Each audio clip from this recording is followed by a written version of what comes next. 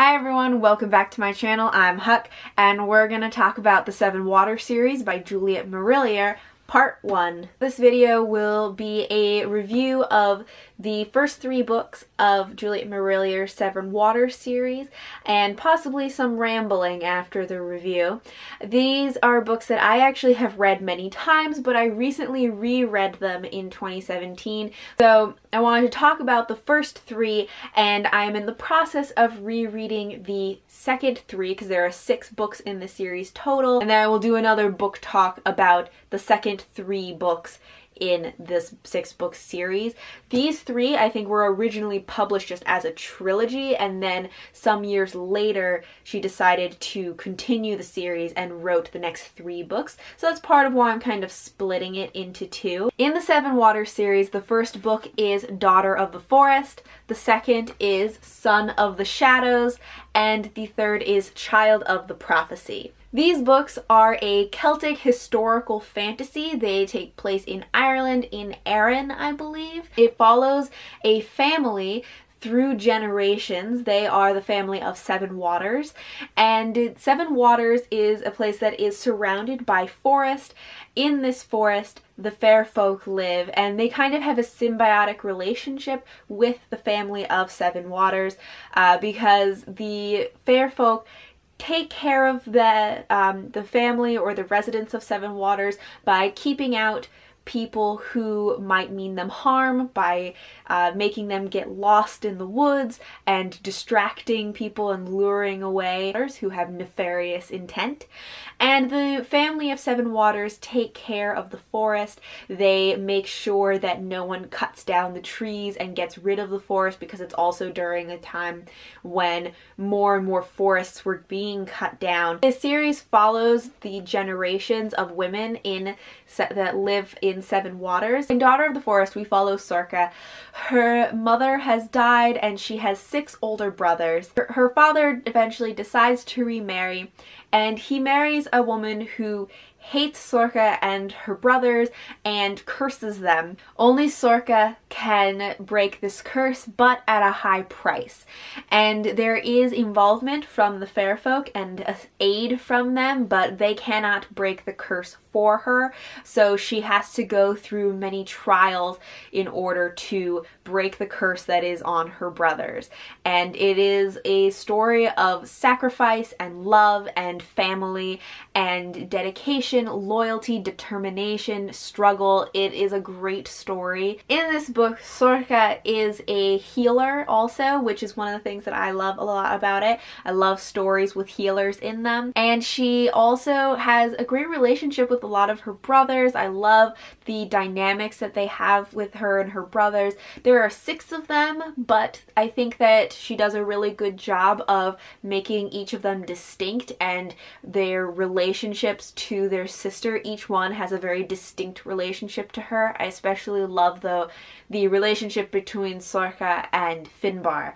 They're the closest of her brothers, and I love their relationship. They are both very kind of quiet, reflective kids, and because it starts out where she's fairly young and then it goes over a period of a few years.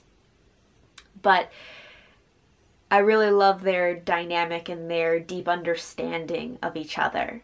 I would put a warning on this book for rape, so if that is something that you do not want to read about, then I would say avoid this book. The next book in the series is Son of the Shadows. This follows the next generation at Sevenwaters. It follows Liaden. Again, I'm trying to pronounce it. I'm not 100% sure if that's how you say it.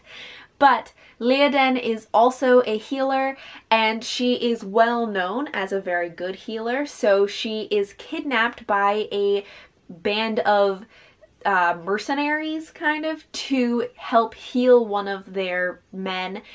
And her story kind of takes off from there. She, again, is a child of Sevenwaters who lives and is happy at Sevenwaters. She loves the people there. She loves her family. She's a healer and she is well known and well loved by the people as well. So she is not a character who is thinking like, I need adventure. And that's one of the things that I really liked about her and about most of these stories, is that none of them are these characters that are like, I'm gonna go get an adventure. I'm gonna go make trouble because I need excitement in my life. She's very happy with her family, she's very happy with her life, and then trouble kind of comes upon her and she rises to the occasion. Liaden's story is also has the hand of the fair folk in it. They always have something to say about what's going on with the children of Sevenwaters, and they have a hand in all of their destinies. So the fair folk are in this one as well. This again is another story about family and love and loyalty and really that dedication and belief in people. Liaden is someone who really believes in people. This one also has a romance in it. The first book had a romance in it too, but this one has kind of an angsty romance. So if you like angsty romances, then you may like this one a little bit better than the first one. I would suggest reading them in order, but this one definitely has a more angsty romance than the first one. The love interest in this one is one of those like dark, brooding, damaged men who need someone to like fix them or like convince them that they're, I don't know, a good person even though they've done bad things. I don't know. It's a very enjoyable romance. It sounds kind of like ridiculous the way I'm saying it, but I do really enjoy the romance in this one. And this used to be my favorite of the trilogy, actually. It has changed now that I've reread it.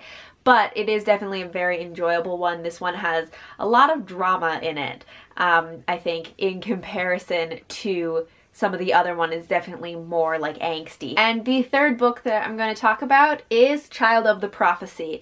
So this is the third one in the series. This again follows the next generation of this family of Sevenwaters, although in this one we follow Fane, who is not raised in Sevenwaters. She is a part of that family, but she is raised by the sea somewhere else.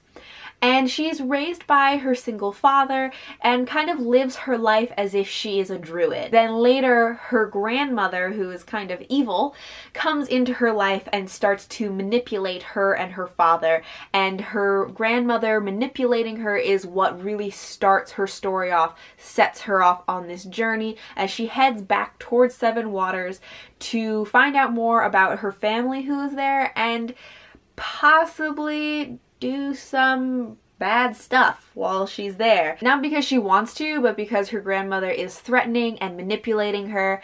And also in this one, once again, we have involvement from the fair folk, both good and bad. In this one, Fane really grapples with ideas of like doing what is right, where is her loyalty, what parts of her family is her loyalty to, because she has her father, her grandmother, her extended family at Sevenwaters that she hasn't really known throughout her life, and then loyalty to herself and what she believes is right, and kind of trying to balance all of these different people and desires and people telling her what she should or should not be doing, trying to do her best because she's in a really difficult situation because of her grandmother manipulating and threatening parts of her life and people in Fane's life.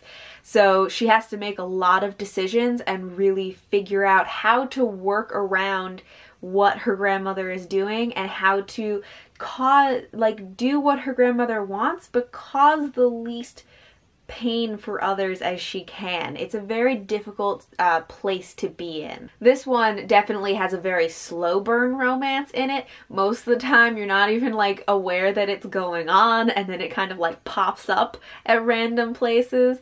But this is definitely more of a friends to romance kind of, or friends to lovers kind of romance in this one, and I really enjoyed it. I really enjoy all of Juliet Marillier's books. These first three are probably my favorite of the whole series.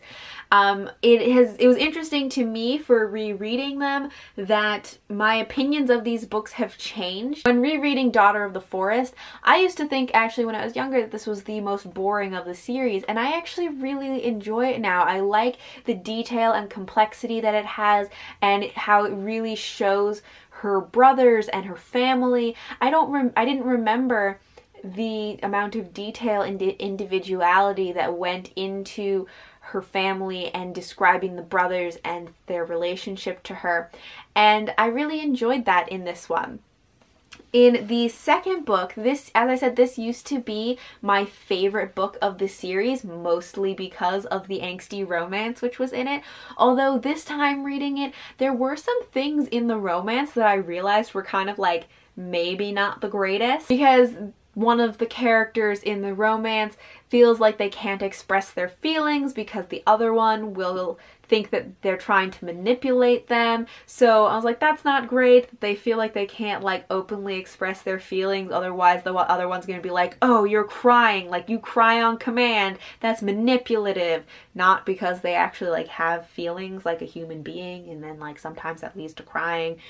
So like that wasn't the greatest, but that's something that I hadn't picked up on before, which is why I love rereading books, because you have such a different perspective when you reread them. The third one is actually my favorite now. So the first time I read this was my least favorite of the series. The first time I read it, there was actually a chunk in the middle that I just like completely skipped because I was so bored, and I was just like, I don't need to know this.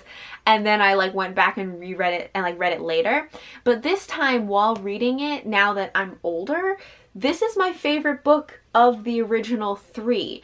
I thought it was the most interesting. It is the most, I think, complex in terms of the inner struggle of the character. There is a lot more of the main character being put in difficult or impossible situations where she has to really struggle within herself and figure out who she is, what is she willing to do, what kind of sacrifices will she make, what is right and wrong, and how will she make these decisions. So there's a lot more of that inner struggle and that inner like character development, which I really love. I also really love that like slow burn friends to lovers relationship that's in it, and that the love interest in this is like it's a very wholesome character.